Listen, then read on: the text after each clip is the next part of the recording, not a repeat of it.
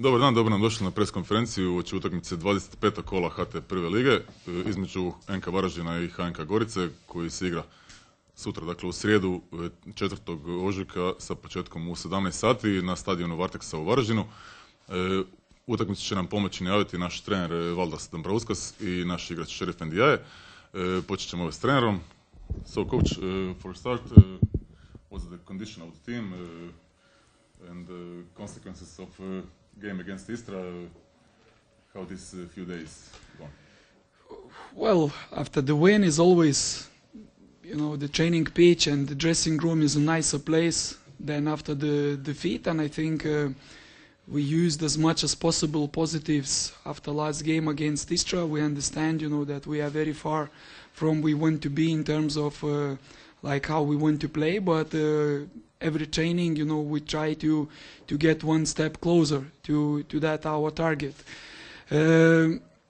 I think this victory against Istra gave a little bit as of breathing space, to win a couple of days of positiveness, and what is very important that we don't go back to sleep now, because Varaždin is a really good team. I think it's a team that a little bit unfortunate to be in that position that they are there now, because I think they have some very good players, and in some moments they're playing really good, and I think also there's a new coach there that he will make a positive changes into the team, and the players will probably also need a little bit of time, to get that belief how they need to play, but we really need to think about ourselves. We don't need to care about any other team and try to go there and play from the position of strength, because I think we have enough quality and to do that, and I really hope that my players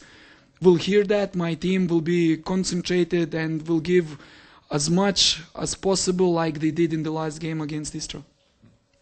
Okay, your debut was here on our stadium in front of home crowd.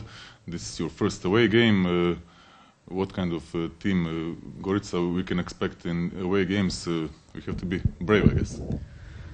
Sure, we have to be brave. We have to go there with the confidence. It's not an easy place to go, but I think there's no easy place to go anywhere in Croatia to play away match. But what we need to do, game after game, we need to build that mental strength and to get into that mentality that, any game we're going for a win. Nothing else is not good enough.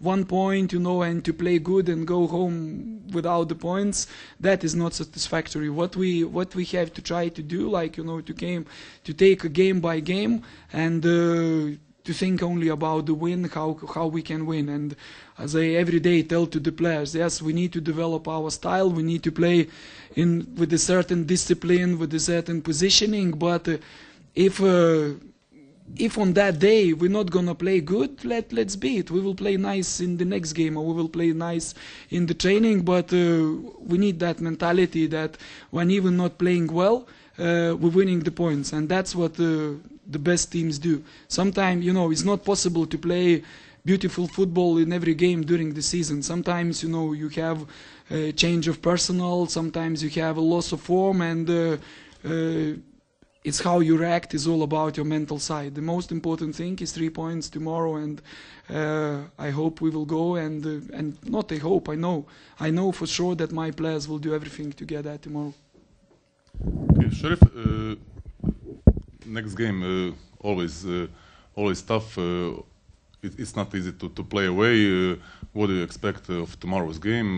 What do you know about Varaždin, and based on previous 2 meetings with them? It will be not an easy game tomorrow, because it's very difficult to play on the pitch of Varaždin.